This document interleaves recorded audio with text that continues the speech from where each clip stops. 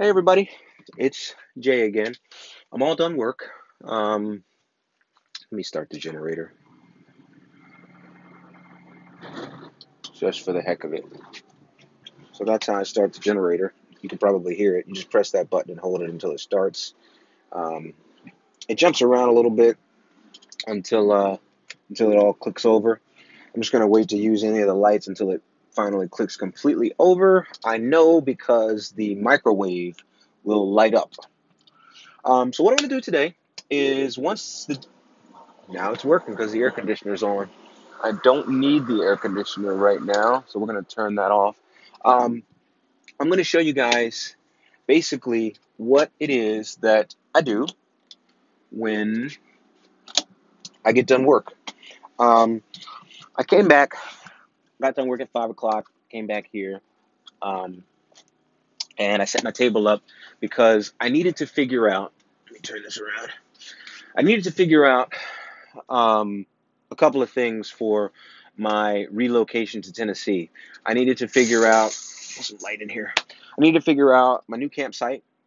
I also needed to figure out whether or not my Class B RV was going to be able to tow, and how much I could tow. So I did all of the above actually. I got my campsite, which is super, super awesome. I actually found out that this particular RV is a 3500 and it has a 5.9 liter engine, which I can tow up to 4,300 pounds, I think I had written down. Um, it's good to have a trash can nearby. Um, yeah, 5.9 liter V8. I can tow up to 4,300 pounds, which is a lot more than what I need. So it's pretty awesome.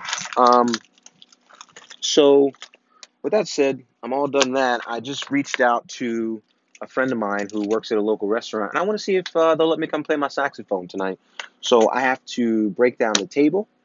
I have to get changed and figure out what I'm going to have for dinner. So I'll put this pad away. Oh, the other thing I wanted to say, which is Pleasure Way Industries is amazing. I reached out to them today and several other times, and every time I call them, somebody picks up the phone.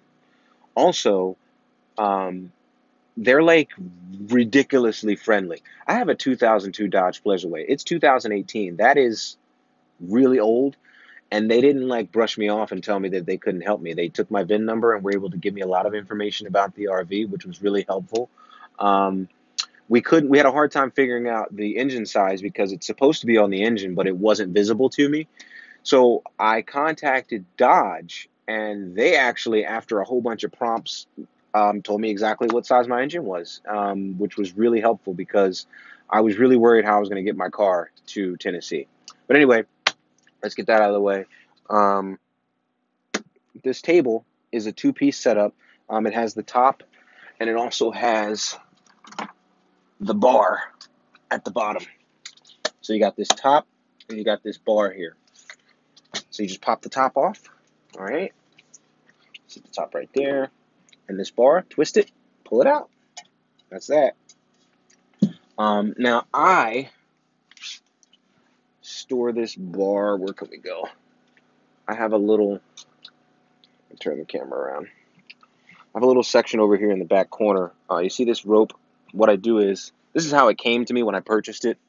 So I just take it, I twist it around a bunch of times, and then, for the sake of security, or trying to be as secure as possible, I stick that in there like that. So one's there and one's there. They do kind of bounce